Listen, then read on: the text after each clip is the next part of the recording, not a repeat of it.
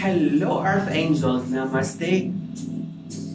Today, I want to share with you what I know about borrowed faith. Faith can move mountains.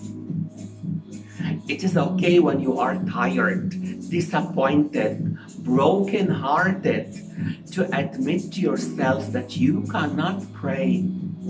I'm not different than you. I always remind myself I have my days where I'm sad or disappointed or even feeling broken. The minute I know my life purpose, I remind myself with my life purpose. And the second my subconscious mind starts gratitude to the universe of Almighty God, I immediately transform to a better, happy place like every time I see you. I don't call it a problem, I call it a situation. When you are broken-hearted, reach out to your friends and ask them to pray for you.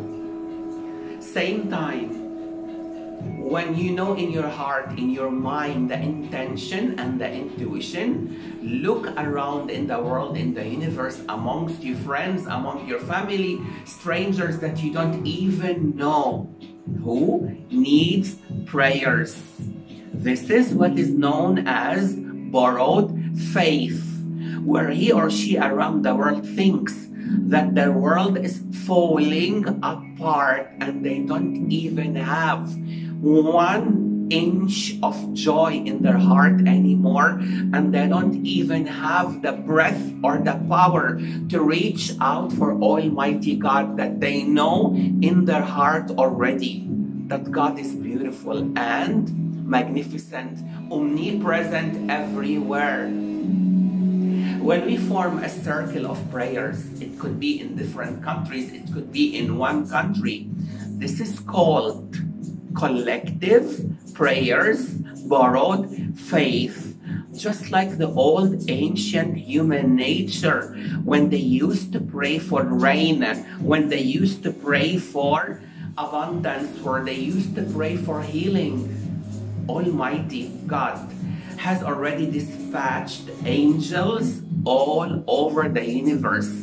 And angels, by the way, always intervene in safety. How many times around the world you have seen an accident in front of you, and with a miracle you were not involved, or the same accident itself shifted and nobody died? This is the intervention of angels. Yes, they do intervene in safety, but to invite angels into our daily life, the same angels that Almighty God dispatched for us, we are to have the humility, the humbleness, the purity at heart, and the intentions to look out there who needs prayers, and let that person know you are not alone in that situation. Lift them up, reassure them, give them a hug if they are next to you. Talk to all your friends that you know, and form a specific time on a day where all of you, if you're not together, can join with prayers, collective prayers. This is what is known as distant healing, or multi-dimensional frequency of a vibration. We all have an aura that has magnetic field, that has been proven by science. What we feel dictates how we behave and our patterns. And when we have the intention to pray as a group for others, immediately this magnetic field emits a frequency. The frequency emits a vibration. The whole universe communicates via vibration and vibrational frequency.